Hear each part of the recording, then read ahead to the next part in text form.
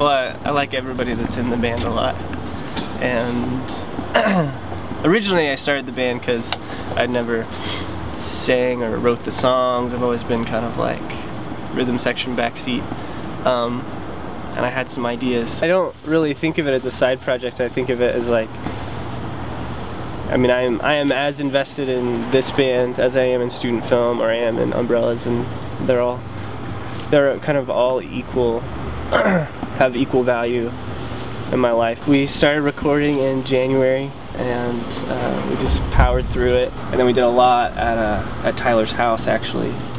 And his wife was very patient with us. It was like 2 weeks solid of me coming over.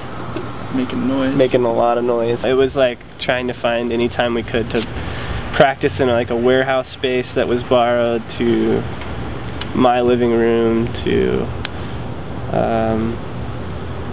we finally rented a space, and then Tyler joined the band and we were able to practice at his house.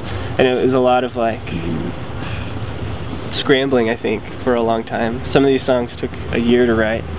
The record comes out April 17th. We're playing Record Store Day. That's Record Store Day. Awesome. And we're playing at Guest Room.